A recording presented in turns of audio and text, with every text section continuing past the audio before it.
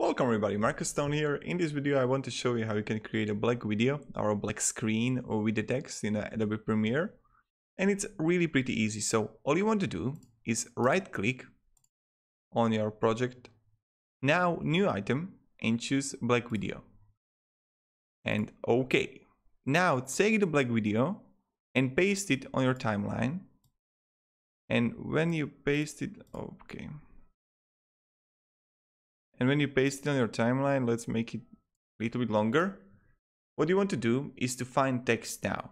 There are two options. If you're using 2017, 18, and 19 Adobe Premiere, you will find text icon here. But you can also go through title, new title, and default still. Okay. Now the text is here. What I'm going to do, I have a type tool choose. I'm going to create text like, I don't know, black, I can even write black video.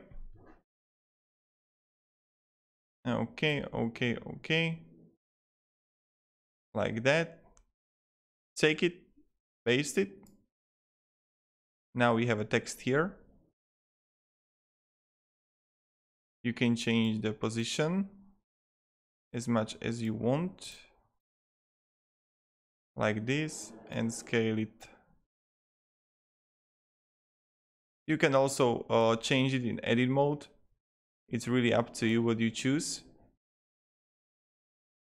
Modify. But yeah, that's kind of it.